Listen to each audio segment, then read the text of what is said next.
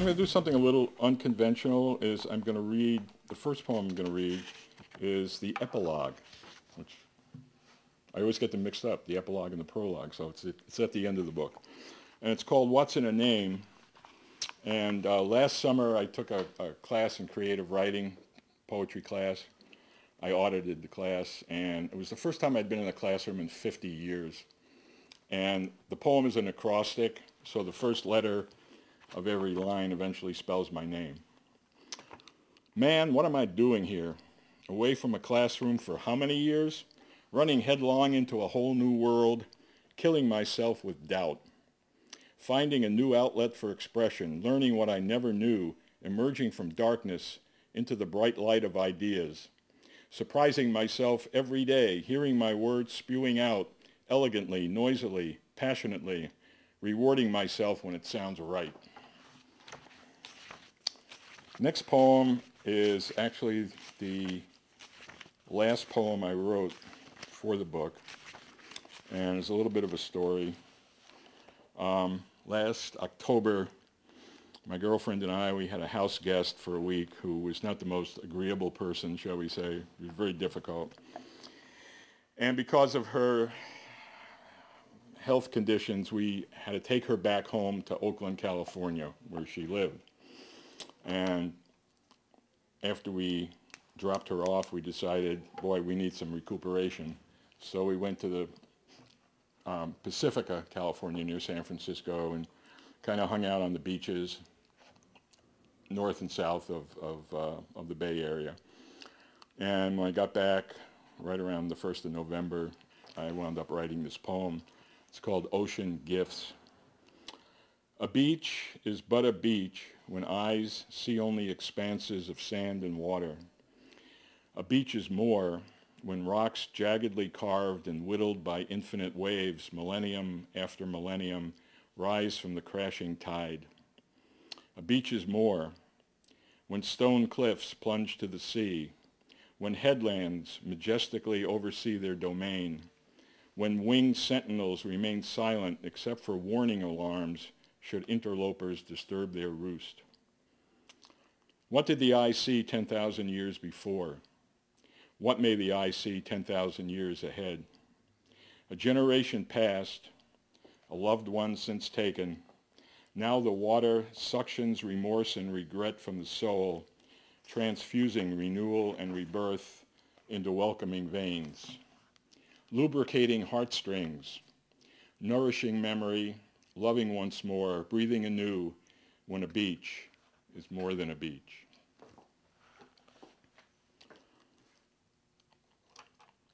Next poem is called Mountain Time, and it's about a place in Durango, Colorado, just outside of Durango, up in the mountains. And it's a very quiet little place we go to from time to time. It's called Mountain Time. A river rushes, a bird calls, a zephyr sings. Who seeks answers finds truth, reigning in a paradise, crowned by a dollop of heaven. Stand on tiptoes, stretch skyward, imagine leaving fingerprints engraved on blue palettes. Unhurried clouds drift aimlessly toward undetermined ports of call. A river rushes, a bird calls, a zephyr sings. The next one I actually wrote when I lived in Big Flats, which was not too long ago, like 2 years. And it was a very dark, cold winter night, and for whatever reason I got up at like 2 o'clock in the morning and looked outside, and it was just dead silence, and it was snowing, and you know how the snow glistens sometimes, and it was just beautiful. So this poem is called Silent Night. Winter night, stars still, moon silent, wind hushed. Here snowflakes fall on frozen ground, almost. Tracks of rabbits, deer, maybe coyote, embedded without a whisper on white blankets. Window panes opaque with coats of stealthy frost. All sounds suspended in midnight chill. There's 2 haikus in the book. One of them serious and this one kind of whimsical. When was it? In the fall, we had an infestation of grasshoppers floating around. And as you might know, the roadrunner is the state bird of New Mexico, you know, from the cartoon guy. So I went out in the parking lot one day, and must have been, I don't know, 100 grasshoppers flying around, floating around, and 2 roadrunners. And I just watched them for a little bit, and this is the poem that emerged, the haiku that emerged. A grasshopper flits, the roadrunner thrusts his tongue, breakfast is served. They were having a field day. At a point in my life years ago, I was in the Air Force, and my graduate school was a year in Vietnam. And I said to someone who knows me really, really well, I wish I didn't write poems about Vietnam. And that person said to me, how could you not? And that was pretty true. This poem has a couple of unfamiliar words or terms, which I'll explain right now. One is an acronym, FIGMO, F-I-G-M-O, which stands for bleep, I got my orders, which means I got my orders for going home.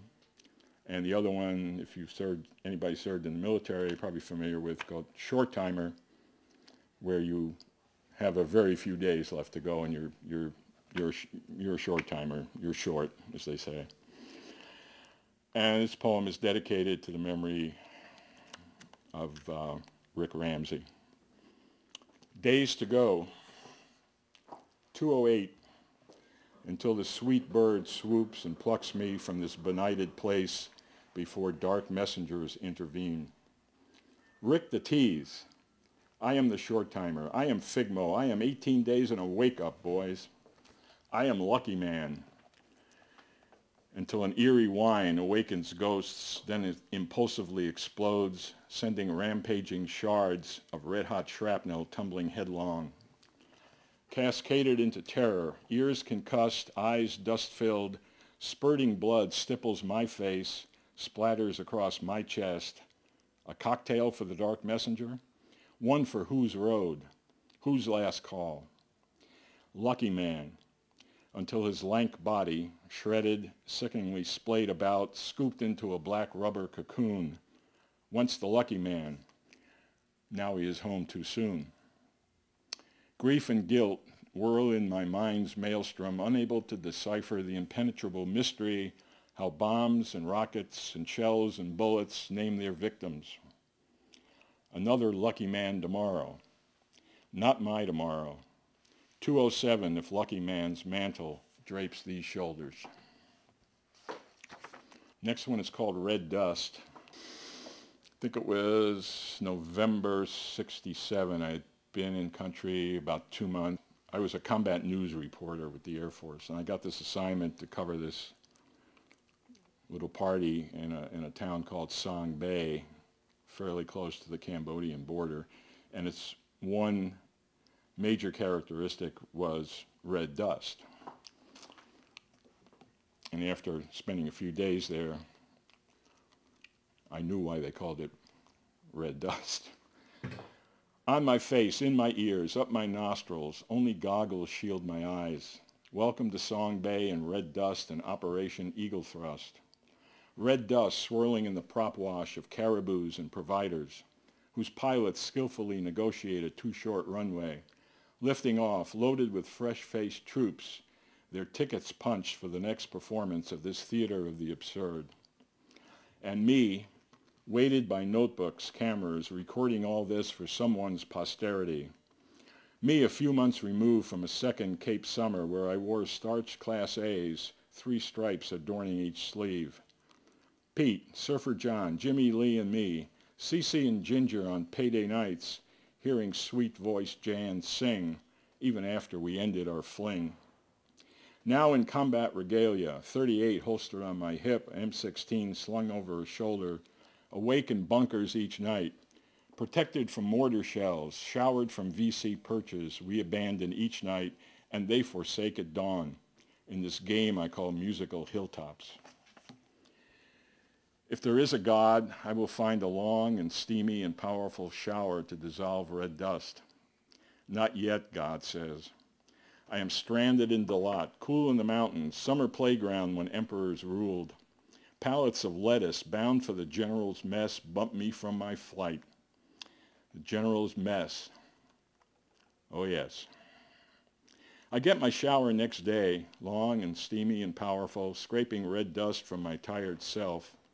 Red dust gone, the red dust I see, not the sweet smell of aviation gas, nor the acrid smell of gunpowder. Red dust, the vision, all remain. Okay. I came home from Vietnam on Friday the 13th, 1968. Friday the 13th is not an unlucky day for me. Very lucky day. And so I wrote a poem called Freedom Flight. At the end of the poem, there's a couple lines in Hebrew, which I do translate. But if you hear a strange language, that's what it is. Freedom Flight. Friday the 13th, lucky or not, I wonder, clamoring aboard my Pegasus, thinking if others are aware. We've spent our year, some a few months longer, a year shaking and shaping my world. Tet, no need to say more. A year when slain civil rights leader enters the permanent vocabulary. A year when a devil in the city of angels murders another heroic brother. Now remembered names emblazoned streets and schools and stadiums they will never see. A year when a tormented president whose massive right hand once grasped mine tells his divided nation, I shall not seek and I will not accept the nomination for another term. I return to nowhere, to no one, better than somewhere, someone, I belong only to me. Friday the 13th. Keep the runway clear of craters, free from a random rocket's havoc. Quietly, slowly, push back.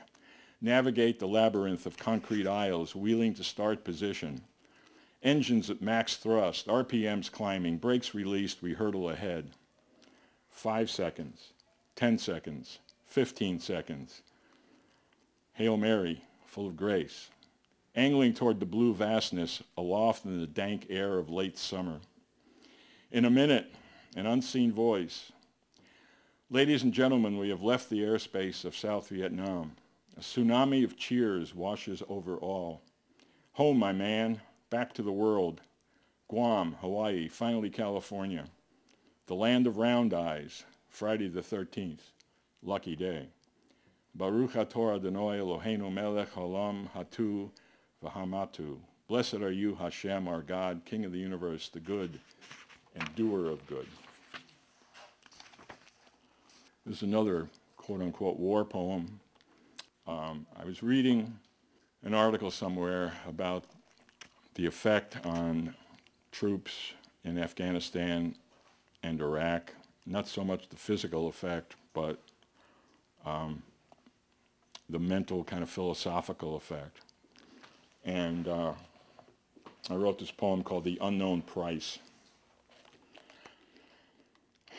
For $8 and a few cents, I can buy shoe goo, a compound of toluene and solvent naphtha to repair a sole flapping away after divorcing from the leather boot on my right foot. $8 and a few cents. Think what if such amount might repair not S-O-L-E-S, but S-O-U-L-S. Returning from desert battles, mountain conflicts, firefights in teeming urban neighborhoods, remote mud-hutted villages. Souls and broken bodies, or bodies opaquely whole to the naked eye. People with titles, with strings of letters following their names, speak of moral injury. Unseen wounds inflicted, undetected by medical machines. A dark-skinned, dark-eyed 10-year-old brandishes a grenade. A 20-year-old grunt shoots him dead. The grenade falls to the ground, but not exploding, but bouncing among other rocks. The soldier hardened beyond his years, hardened for all his days, a damaged soul drowned in guilt, moral injury. Restoration upon their return, how, where? rites of penitence, purification, values and beliefs betrayed, questioning motives of deities, asking how gods allow such acts, abandoned by higher powers, moral injury, what price? Okay, time to lighten it up. Subconsciously or otherwise, I finally realized that a fair amount of my poems, some that are in the book, some that are not in the book, have the same titles as songs or movies. Like Lucky Man is an Emerson, Lake and Palmer song. There's another poem that's not in the book called She's Gone, which is Hall & Oates or Seals and Crofts or somebody like that. This one started out as Men in Black. And my poetry prof said, you know, there's a movie by the same name. I said, oh yeah, right. So it's now called Gotta Get Me a Black Turtleneck. And it's kind of a look back at a very, very early time in my life, like high school, early college. Men reading their poetry don't wear black turtlenecks, at least not like another time. In New Mexico, Army fatigue jackets, LL Bean hunting shirts, REI chic, vests graced by Native American symbols, none unexpected. One fellow even wore a button-down white shirt accessorized by a striped tie. No black turtlenecks in the house. When we called presidents three-letter words, high school hipsters read Ferlinghetti, Ginsberg, Corso, pretending they dug every word, every nuance. Village tables encircled by true and imagined literati, sipping sugarless, creamless coffee, mesmerized by turtleneck, goateed, shades-wearing, cool chic masters, drawing smoky puffs through tortoiseshell holders. Hands unmet in praise and approval, snapping fingers to applaud, so very vivid in 1950s New York City. Later discussed the sound of one hand clapping, confronting this conundrum as scholars might wrangle over arcane Talmudic passages. Parading along Bleecker Street, we disdainfully sidestepped tourists from the heartland, cameras dangling from their leathery necks. Legions of Hoosiers, Buckeyes, Gophers, Badgers, Hawkeyes, straight from delis where laconic Jewish waiters rolled their eyes while silently delivering pastrami on soggy white bread, slathered and spread with Hellman's best. We down underage beer at the testosterone turf of McSorley's old alehouse on 7th. Next, the White Horse on Hudson, a few years too late to eavesdrop on the original Dylan, for his last call sounded in chilled darkness 6 weeks before the Albin Arthin of 1953. Wonder if he wore a black turtleneck going gently or not into that good night. I construct occasional lines, reciting when connected to courage. Got to get me a black turtleneck, I think. The Albin Arthin, by the way, is Welsh for the light of winter, the winter solstice. Okay. About a little over a year ago, I took a workshop from a terrific poet in Albuquerque. She's originally from Minnesota. Anyway, the workshop was called Food as a Metaphor. And some of these poems were written during the workshop, some after. First one is called The Sandwich, the in quotes. Rye bread, 2 slices crusted with mahogany, flecked with caraway seeds, spread with grainy yellow mustard, hosting silvery skinned oily sardines, a purple ringlet of onion, Swiss cheese, nutty and dense. Unseen and unmade, the gauntlet untaken, only I accept the dare. In other words, nobody else is going to make it except me. Coffee was a favorite topic. This one is called Joe. A cup of Joe, Java, coffee, hot, black, strong. Cappuccinos, espressos, lattes, skip the fancy concoctions created by someone striving for the exalted title of barista. Turning levers, twisting handles, making enough steam to power a moderately sized seagoing vessel. How about a decaf? Why bother? A coffee lover's shirt blares, bad coffee sucks. Profound. Pour me coffee slightly less thick than 10W30 motor oil. Turkish coffee so dense a spoon stands upright. A silver obelisk in a black pool. How many cups a day? Depends on what you read, who you ask. Might send my blood pressure out of range. That's bad. Might reduce my chances of pancreatic cancer. That's good. You pay your money. You take your chances.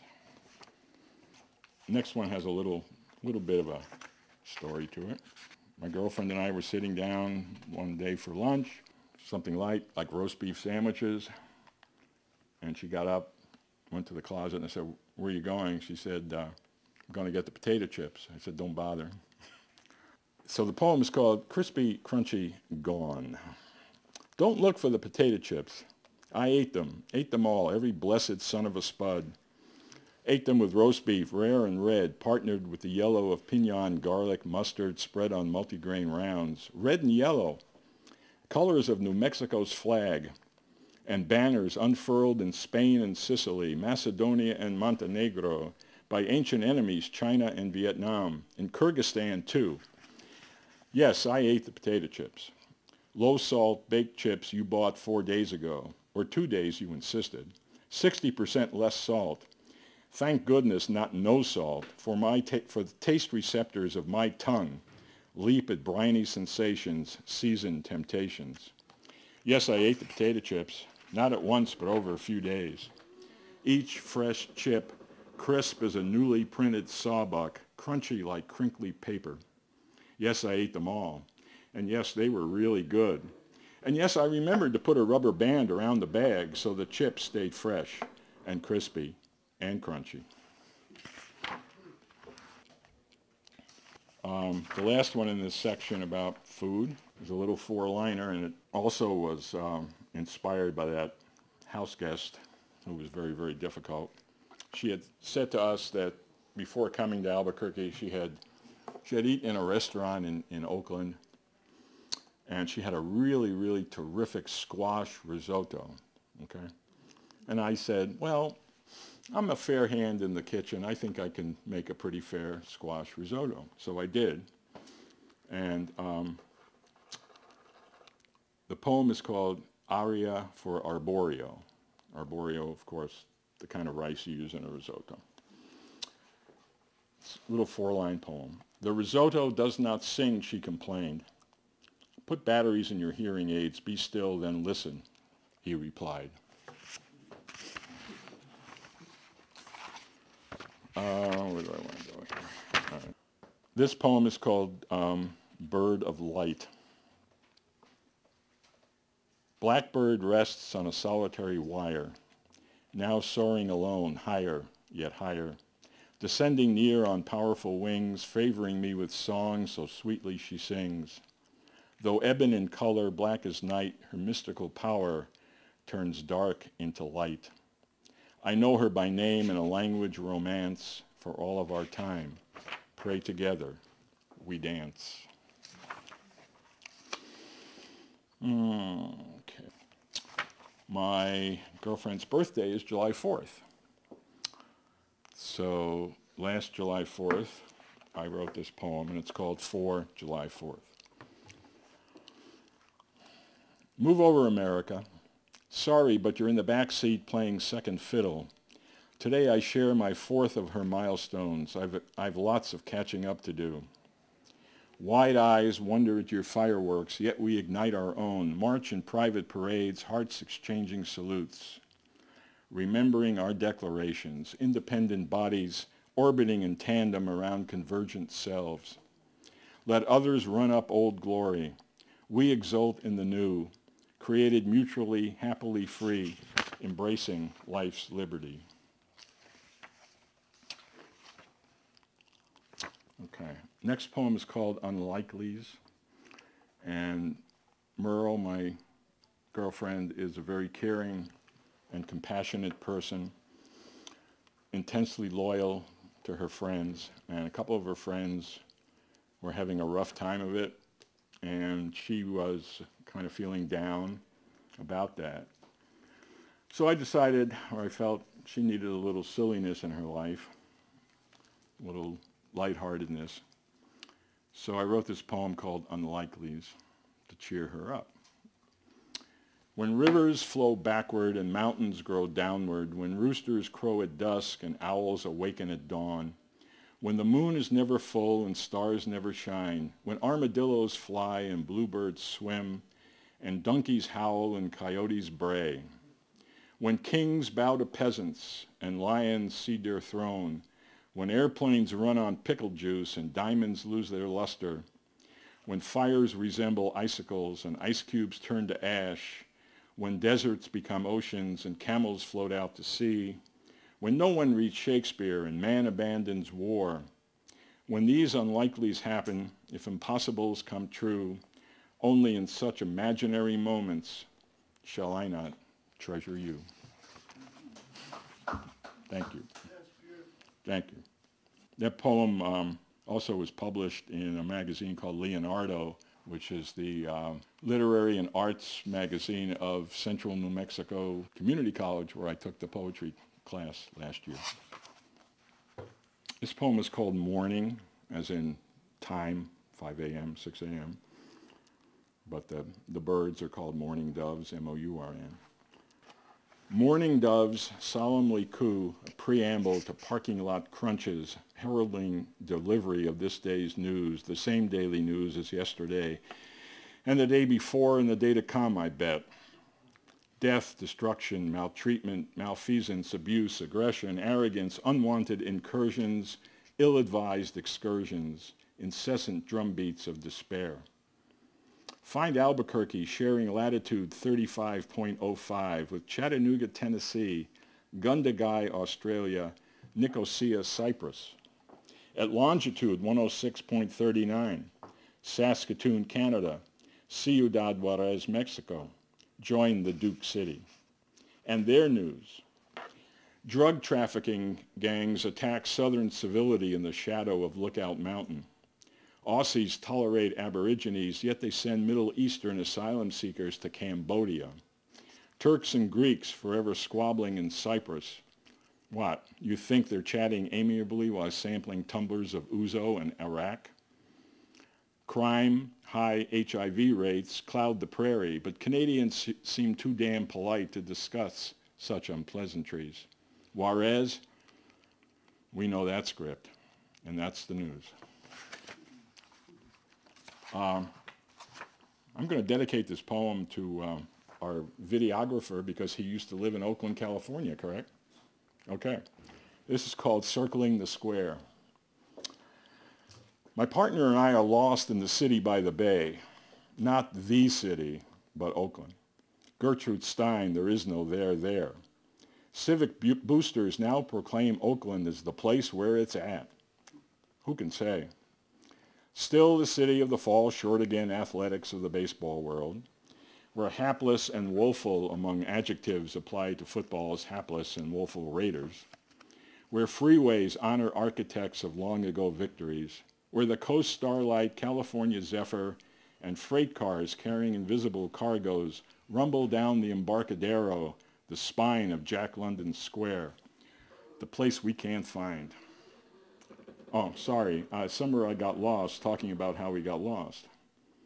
We drive into one of those on every corner gas station mini-mart combos where a smiling but equally lost Chinese girl suggests asking folks filling up at the pumps. She knows directions, a shaved-head black dude tells me, pointing to a woman of undetermined age, his mom or grandmother or aunt. Dreadlocks frame a face brimming with warm cocoa, perfectly cast for a funky movie set in Savannah or New Orleans or lingering on the pages of Carl Hyacint's latest. Jack London Square. Her eyes seem deep in thought, perhaps searching for messages from hidden cartographers. Okay, take a right out of here, go right on Webster, through the Alameda Tunnel in the right lane, then... I listen intently, hoping her words register on my internal GPS.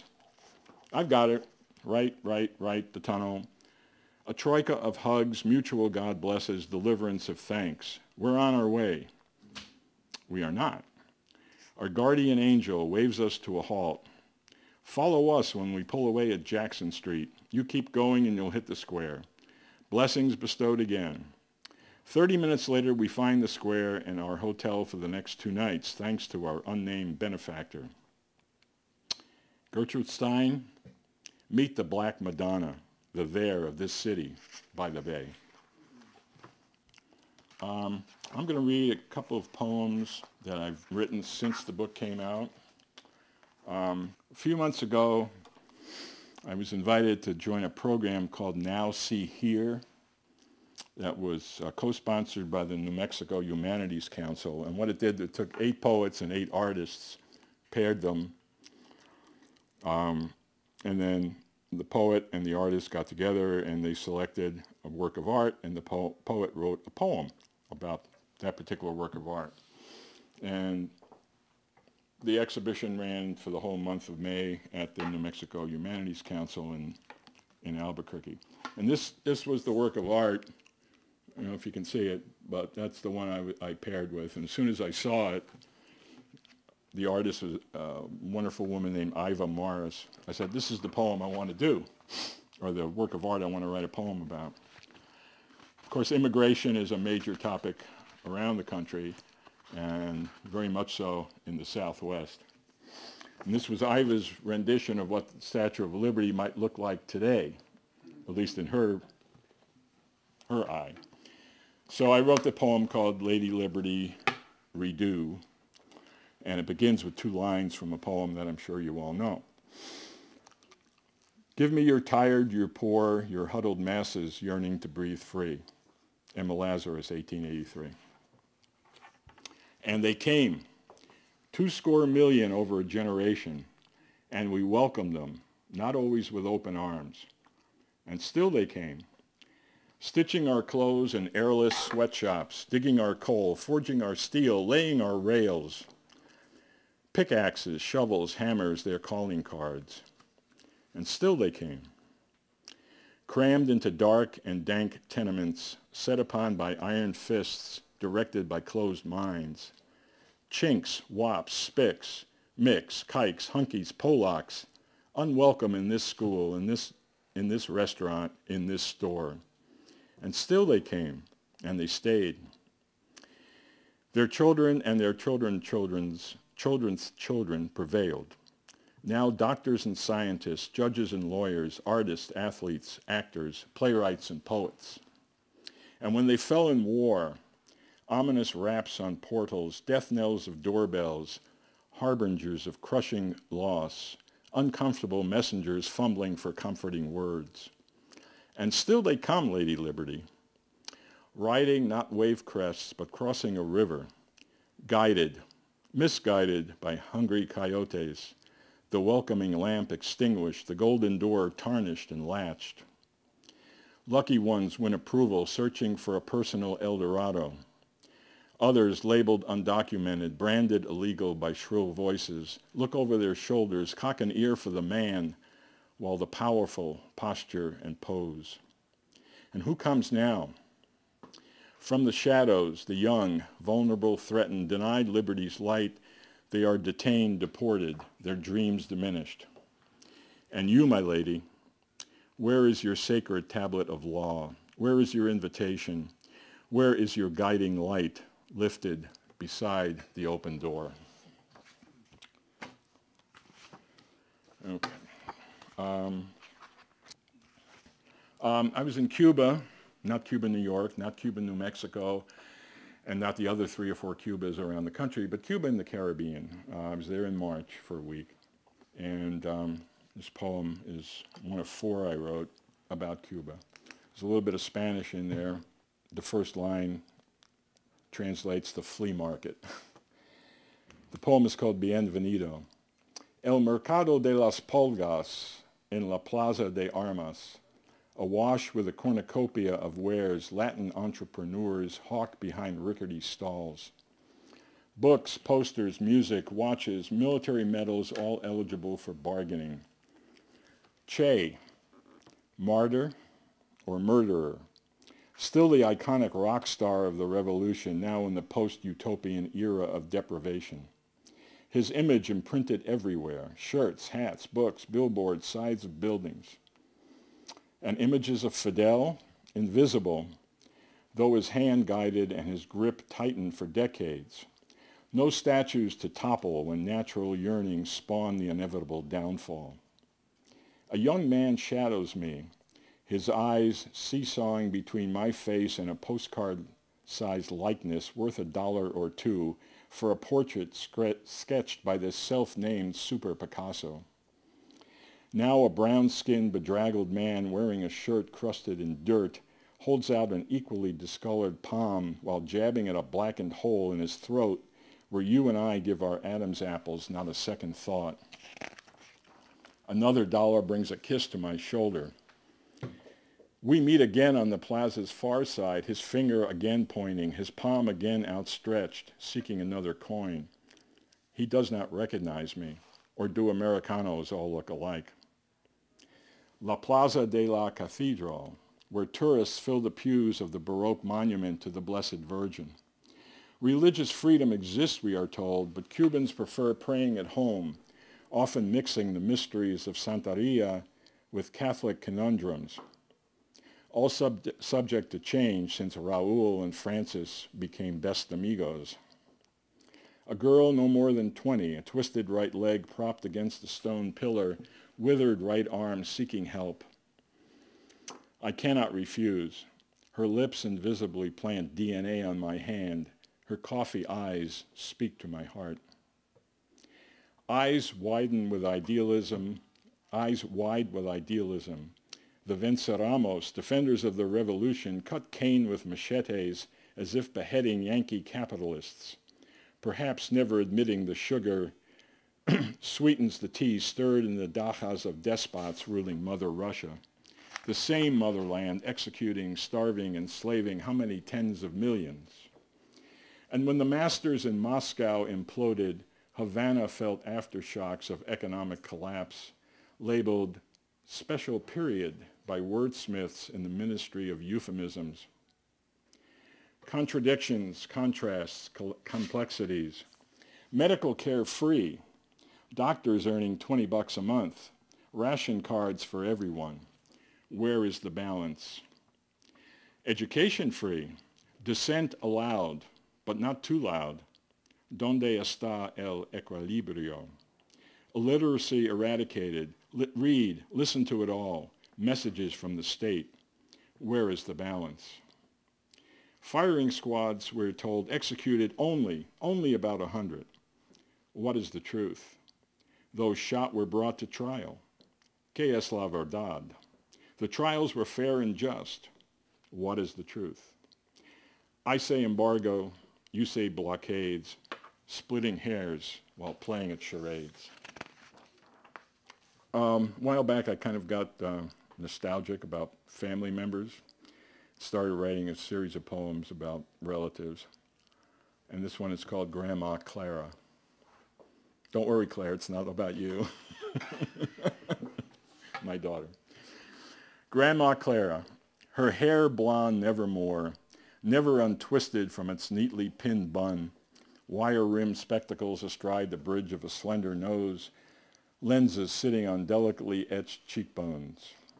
98 pounds of cigarette-smoking, beer-drinking Grandma Clara. Not just any cigarette, but Rawleys, faithfully saving the coupons in each pack as I collected baseball cards in Topps bubblegum wrappers. My dad also smoked Rawleys. He didn't give a hoot about coupons or premiums to exchange for some chintzy appliance bound to go belly up in 6 or 8 months. He turned his coupons over to Grandma when we visited every other week or so. She kept the coupons in tightly rubber-banded stacks, same as I did with baseball cards, until redemption day arrived. As for Grandma's beverage of choice, well, just not any beer, but Natty Boh, National Bohemian, Maryland's finest, dutifully brought from Baltimore by Clara's daughter, my Aunt Rosalie, whose given name was really Rose. Grandma Clara called her Rose. Grandpa Philip called her Rose.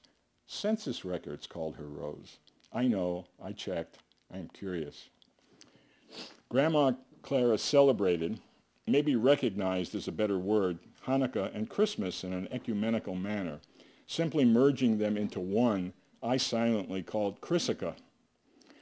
No unwrapping of presents, no lighting of menorah candles, no frying of potato latkes, no spinning of dreidels. Nope. Grandma Clara's Hanukkah or Chrisica tradition was a roast goose.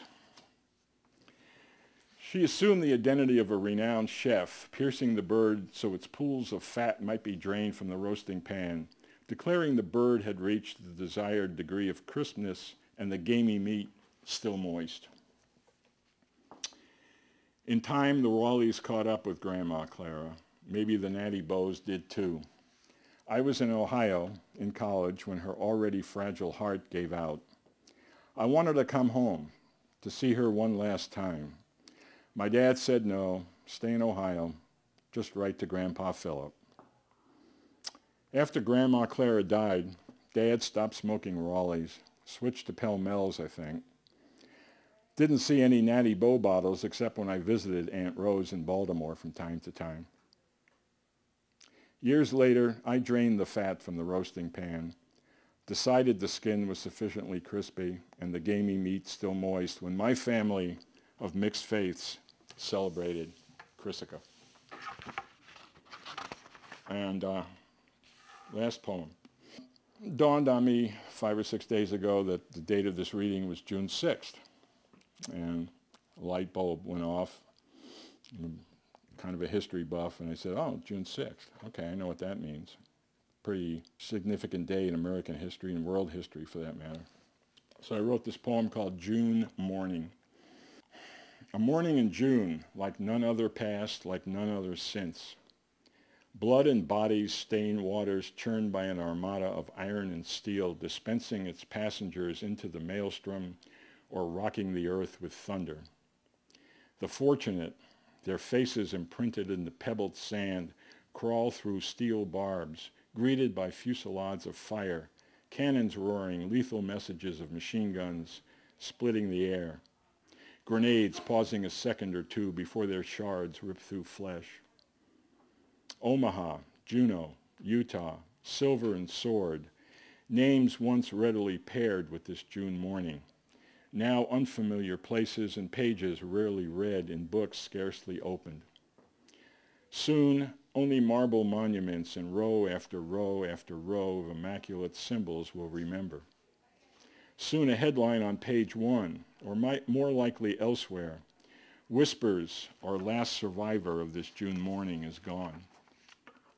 A volunteer answering the call, or another seeking no exemption, coming from fertile fields, forests of pine, aspen, cottonwood, grassy plains of his heartland or where spires hide the sun. Afterward, he wrapped strong arms around his sweetheart, carried his lunch pail again, or sat behind a desk, or stood behind a store counter, or discovered a welcoming classroom. His eyes misted, and he shook his head no when we called him hero, and he spoke little of what he saw and felt and smelled that June morning, like no other June morning. Thank you very much.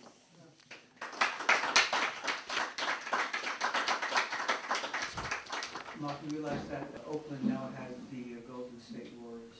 I know that. Very significant. I should have edited the poem, though.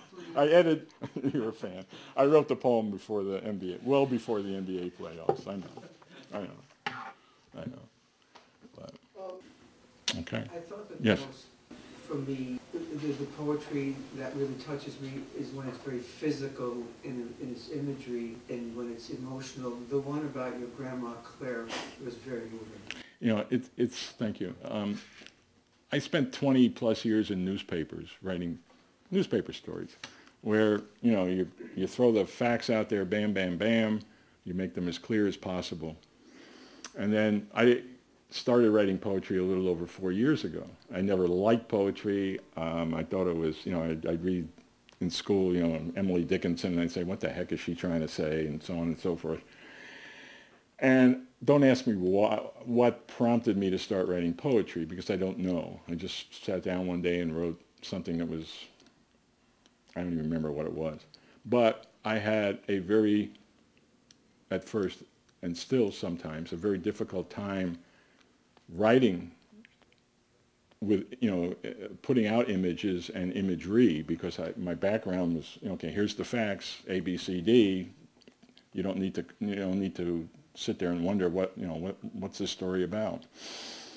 So sometimes poems come out and they're almost, well, I guess they're kind of narrative in the sense of a story, sometimes with not a lot of imagery, and sometimes they are very much filled with imagery. The poem I read, Bird of Light,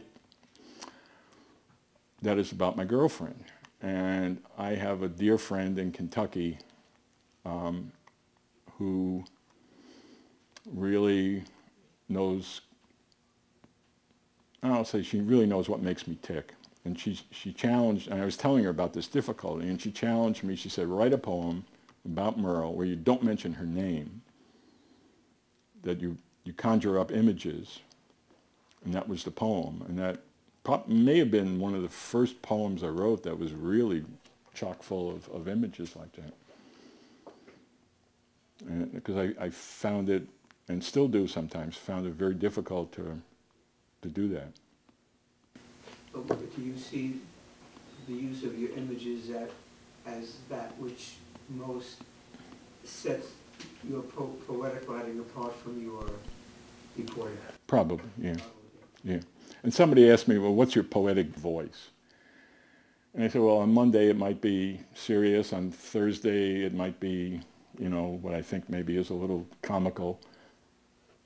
And if you look at the back of the book, the description says, if you're using musical terms, it ranges through several octaves and up and down the scale to divine inspirations and poetic voice. I mean, it's all over the map. Although I will say, I've probably written, since the book came out in December, 35, 40 poems, and for the most part, they are far more serious.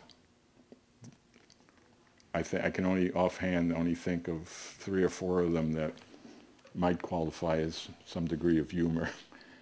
Some of them are, I won't say they're dark, but they're more serious. So again, thank you very much. Thank you. And appreciate you coming out on a beautiful Saturday day. Yeah.